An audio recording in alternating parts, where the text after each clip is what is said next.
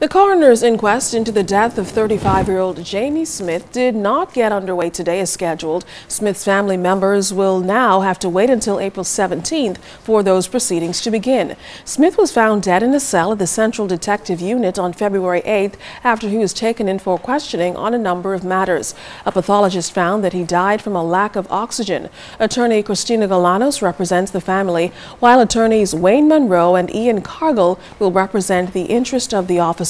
Meantime, the inquest into the death of Aaron Roll resumes on April 8th. He is the other suspect who died in police custody at the Southern Police Station.